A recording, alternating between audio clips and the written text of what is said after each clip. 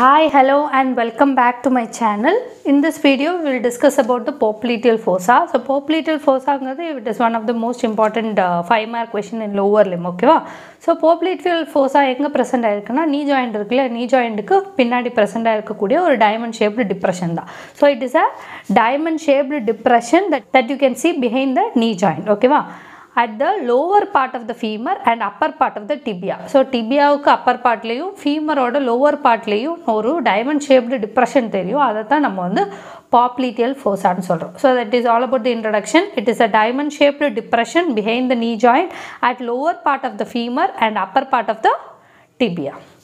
Coming to the boundaries that you can see in the diagram. So, ஒரு diamond shaped ஒரு structure இருக்கு அப்படினா அதுக்கு 4 boundaries இருக்குமா.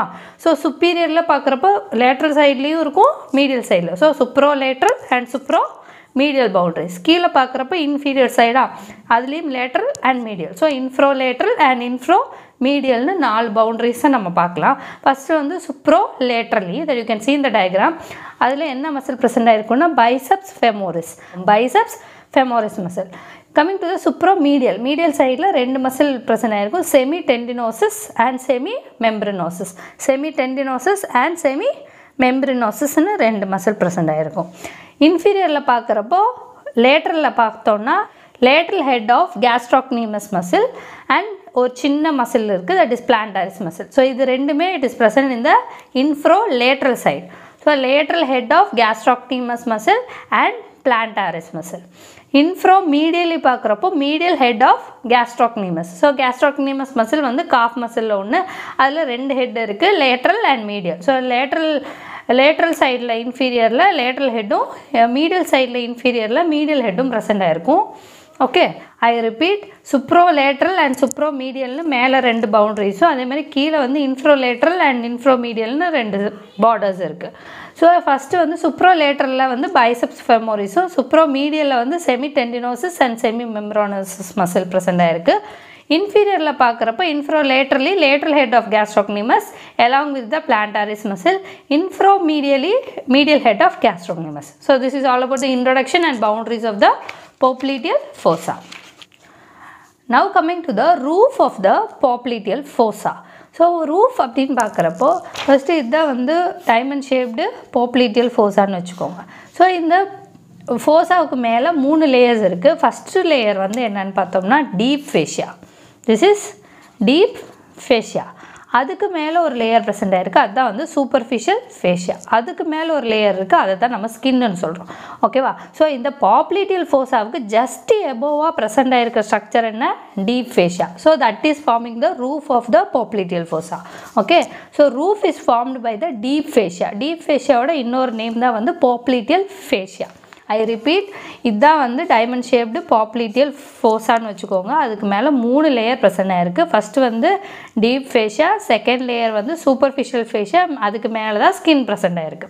ஸோ ஃபோசாவுக்கு ஜஸ்ட் எபோவ் இருக்கிற ஸ்ட்ரக்சரை தான் நம்ம ரூஃப்னு சொல்லுவோம். அப்படி பார்க்குறப்ப இந்த டீப் ஃபேஷியா தான் வந்து roof. Deep fascia is farming the roof. Deep ஃபேஷியாவோட other name தான் வந்து பாப்ளிட்டியல் fascia. Next, coming to the superficial fascia. So deep fascia வுக்கு just above present ஆயிருக்க இந்த fascia தான் superficial fascia. இந்த superficial fascia ல சில contents present ஆயிருக்கு, சில structures present ஆயிருக்கு. அது என்னன்னு பார்க்கலாம். First வந்து small saphenous vein. So saphenous vein is one of the most important vein of the lower limb. அது வந்து present ஆயிருக்கு. அது இல்லாம cutaneous nerve. Cutaneous nerveனா skin-ஐ supply பண்ணக்கூடிய nerves present ஆயிருக்கு. 3 cutaneous nerves present ஆயிருக்கு. அது என்னன்னா first வந்து branches and terminal part of posterior cutaneous nerve of thigh. Posterior side la skin of the thigh supply பண்ணக்கூடிய nerve. Branches and terminal part of posterior cutaneous nerve of thigh. Second nerve வந்து posterior division of medial cutaneous nerve of thigh. Medial cutaneous nerve of thigh ஓட posterior division. Third nerve வந்து peroneal nerve, otherwise known as sural communicating nerve. So இந்த nerves எல்லாம், இந்த 3 nerves வந்து present ஆயிருக்கு along with the saphenous vein in the superficial fascia.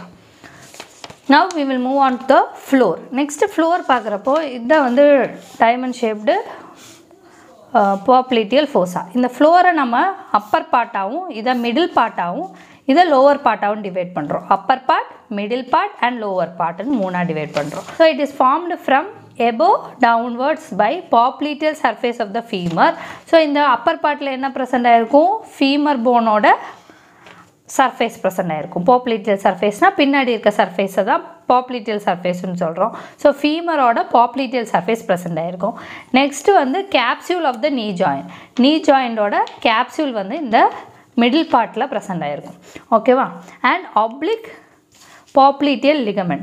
So ஒரு ligament இருக்குது, அதுதான் வந்து ஆப்ளிக்காக ஒரு லிகமெண்ட் ப்ரெசென்ட் ஆகிருக்கும். அதை தான் வந்து ஆப்ளிக் popliteal ligament நம்ம சொல்லுவோம். So this is oblique popliteal ligament. அது வந்து ப்ரெசென்ட் ஆகிருக்கும்.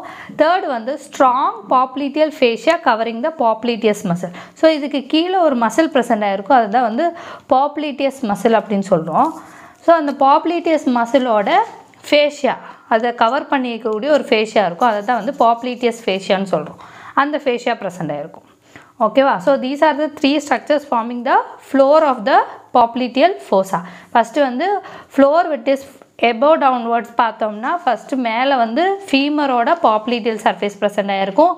அதுக்கு கீழே மிடில் பார்ட்டில் வந்து நீ ஜாயிண்டோட கேப்சியூலும் அதே மாதிரி ஆப்ளிக் popliteal ligamentum ப்ரெசென்ட் ஆகிருக்கும். அதுக்கும் கீழே பார்க்குறப்போ strong popliteal fascia covering the popliteus muscle. popliteus மசிலை cover பண்ணக்கூடிய ஃபேஷியா ப்ரெசென்ட் ஆகிருக்கும். So these are the structures farming the floor. Next நம்ம popliteal வெசல்ஸ் இருக்கு இல்லையா, popliteal artery and popliteal vein, அது இல்லாமல் tibial nerve, இது 3 ஸ்ட்ரக்சர்ஸுமே அந்த popliteal ஃபோஸால் வேர்ட்டிக்கலாக க்ராஸ் ஆகும். ஸோ இந்த வேர்ட்டிக்கலாக எப்படி க்ராஸ் ஆகுது, எந்த மாதிரி அரேஞ்ச் ஆகிருக்கு அப்படிங்கிறத இப்போ பார்க்கலாம். So popliteal vessels, that is popliteal artery and popliteal vein along with the tibial nerve. இது எப்படி அரேஞ்ச் ஆகிருக்குன்னா சூப்பர்ஃபிஷியல் டு டீப் பார்க்குறப்போ மேலே என்ன ப்ரெசென்ட் ஆகிருக்குன்னா டிபியல் நர்வ் ப்ரெசென்ட் ஆகிருக்கும். அதுக்கு கீழே popliteal vein ப்ரெசென்ட் ஆகிருக்கும். அதுக்கு கீழே popliteal artery ப்ரெசென்ட் ஆகிருக்கும். I repeat, tibial nerve first இருக்கும், அதுக்கு கீழே வெயின் ப்ரெசென்ட் ஆகிருக்கும், அதுக்கு கீழே ஆர்ட்ரி ப்ரெசென்ட் ஆகிருக்கும். ஓகேவா? ஆனால் இதோட பொசிஷன், ரிலேட்டிவ் பொசிஷன் வந்து இந்த ஃபோஸாவோட ஒவ்வொரு பார்ட்லேயும் மாறும். Appar part of the fossa, middle part of the fossa and lower part of the ஃபோஸால் இந்த 3 ஸ்ட்ரக்சர்ஸோட பொசிஷன் மாறும். அது எப்படிங்கிறது பார்க்கலாம். ஸோ அப்பர் பார்ட்டில் பார்க்குறப்போ medial to லேட்டரில் AVN, that is artery present ஆகிருக்கும், தென் வெயின் ப்ரெசென்ட் ஆகிருக்கும், அதுக்கப்புறம் நர்வ் ப்ரெசென்ட் ஆகிருக்கும். மிடில் பார்ட்டில் பிஹைண்ட் டு ஃபார்வர்ட், பின்னாடி இருந்து ஃபார்வர்ட் பார்க்குறப்போ nerve, vein, A for artery, நவான்னு வச்சுக்கோங்க. Lower பார்ட்லேயே நவா, that is nerve, vein, artery. ஆனால் இது வந்து medial to lateral.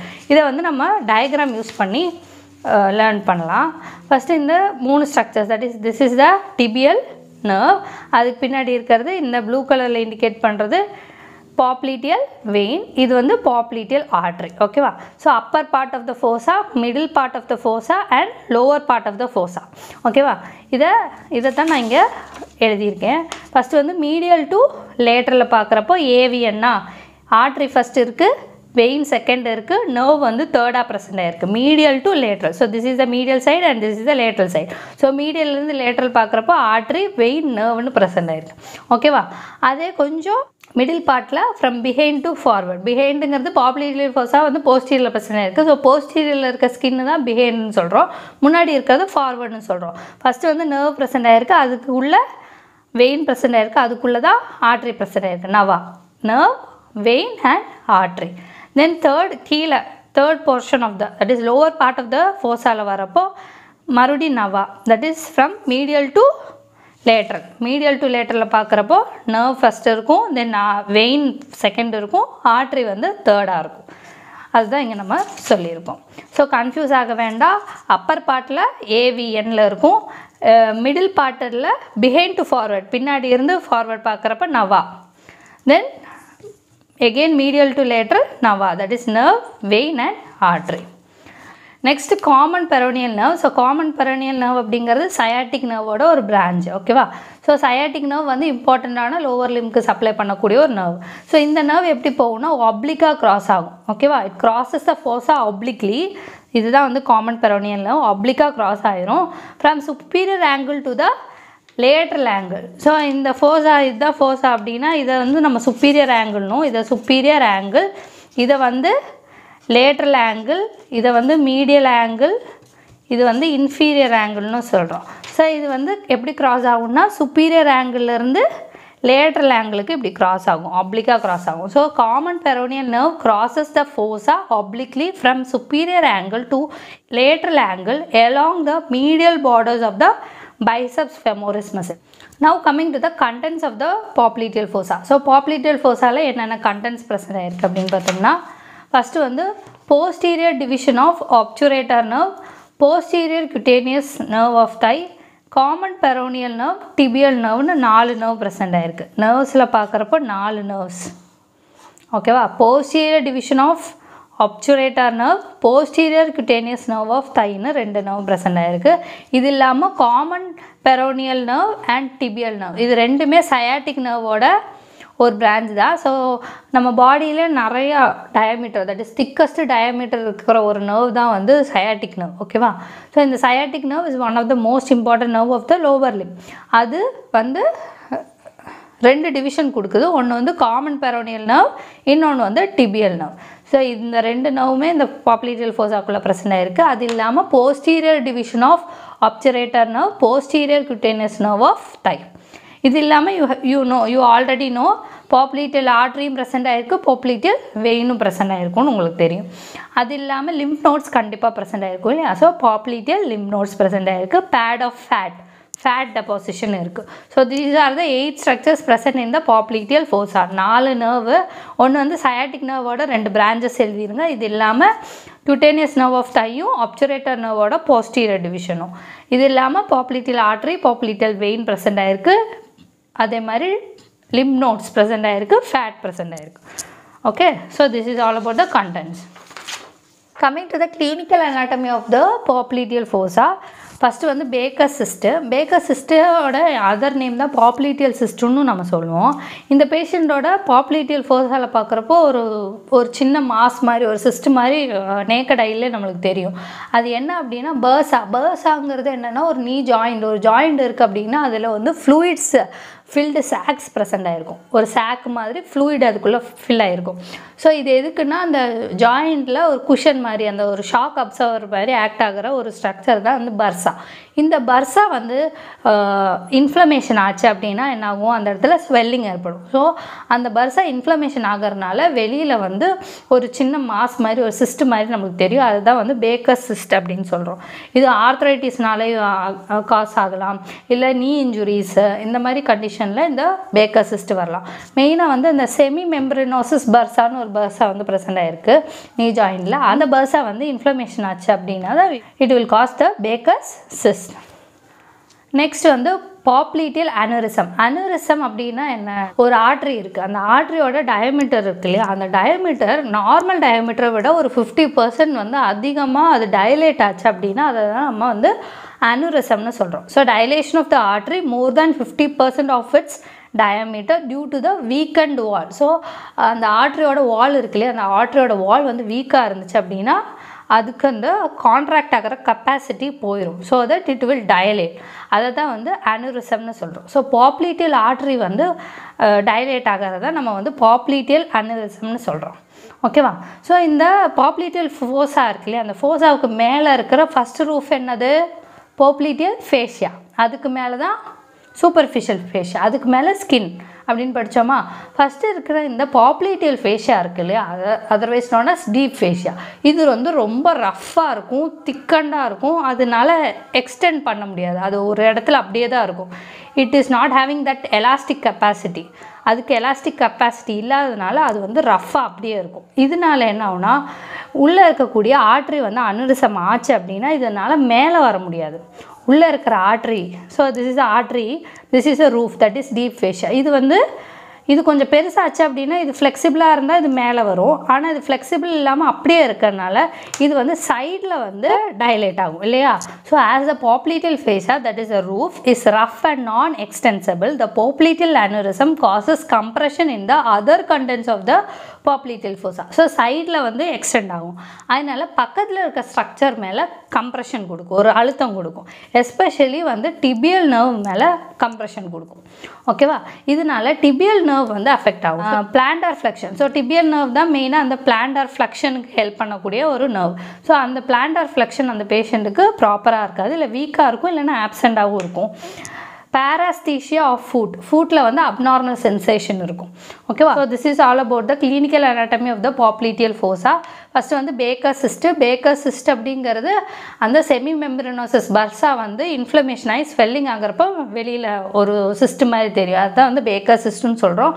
popliteal aneurysm அப்படிங்கிறது dilation of the popliteal artery more than 50% of its diameter. இதனால பக்கத்தில் இருக்கக்கூடிய டிபியல் நர்வில் ஒரு கம்ப்ரெஷன் ஏற்படுது. இதனால டிபியல் நர்வுக்கு இருக்க ஃபங்க்ஷன்லாம் அஃபெக்ட் ஆகுது. That is weekend R absent plantar flexion, paresthesia of the foot. So this is all about the popliteal fossa. So far we have seen the introduction, what are the boundaries of the popliteal fossa, what is making the roof and what is making the floor of the popliteal fossa.